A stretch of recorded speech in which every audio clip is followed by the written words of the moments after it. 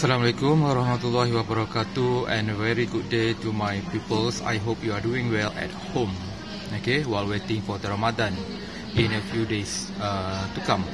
Okay, so for today, can you please turn to page 13 of your textbook, okay? And on page 13, you are going to see, okay, topic a personal web page. That means laman web peribadi, okay? So I want you to read, okay, the sample web page, okay, on that page. So for this text, there are two subheadings. The first one is my mates and I, meaning rakan-rakan saya dan saya, and the second one my interest. Interest means minat, okay, minat saya. So I just want you to read the sample paragraph, okay, on your own. Okay, later, okay, I want you to do exercise B. Okay, the instruction is look at the categories below. Tengok kepada kategori di bawah, choose a few and write ideas or notes about what you can include about yourself. Jadi secara mudahnya, kamu lihat kepada subtopik di bawah. Kemudian tuliskan satu perenggan untuk setiap tajuk kecil yang diberikan. For example, my family.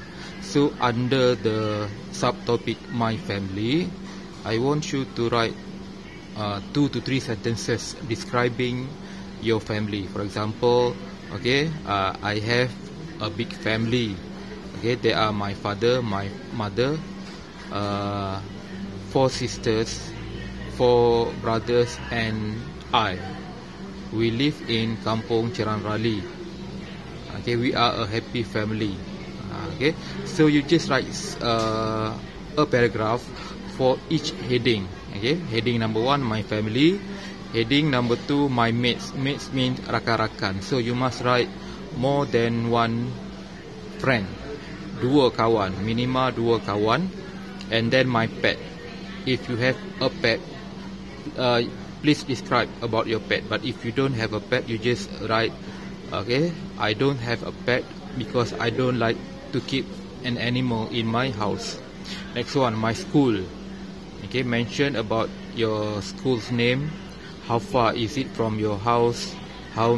What class are you in? Okay, how do you come to school? Next one, my clothes. Clothes means pakaian. What type of clothes that you always wear, you like to wear? What color of clothes that you like to wear? Okay. Next one, my music.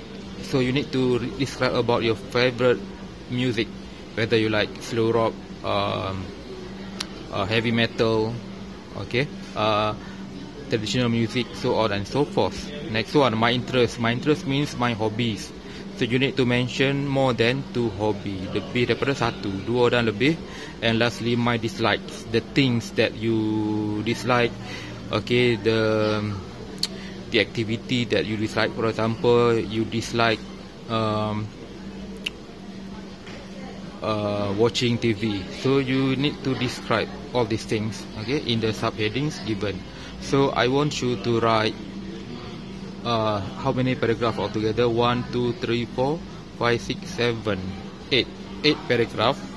8 paragraph in your notebook. Okay.